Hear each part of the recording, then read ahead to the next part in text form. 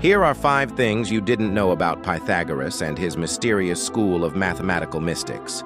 First, he required all students to remain completely silent for 5 years while studying mathematics and philosophy. He believed that premature speech corrupted pure understanding and weakened the mind's ability to grasp universal truths. Second, eating beans was strictly forbidden because Pythagoras taught they contained human souls.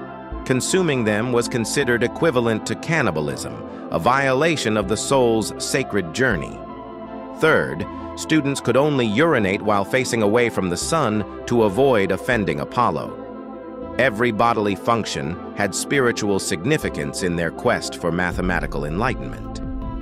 Fourth, looking at your own reflection in water during daylight was banned.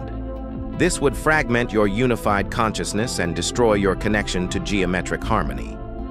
Fifth, the ultimate test required advanced students to choose between revealing the school's secrets or execution.